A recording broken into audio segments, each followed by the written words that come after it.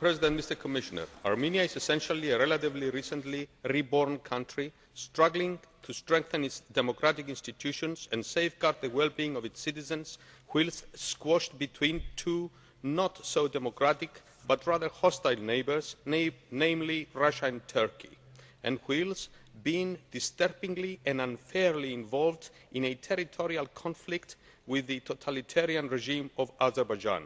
In this setting, the recently held presidential elections were not perfect, but in the words of the International Observation Mission, were administered mostly in line with OSCE and Council of Europe standards. Sadly, in post-election protests, it would appear that the police used more than necessary force, which resulted in the death of 8 people, including 1 policeman.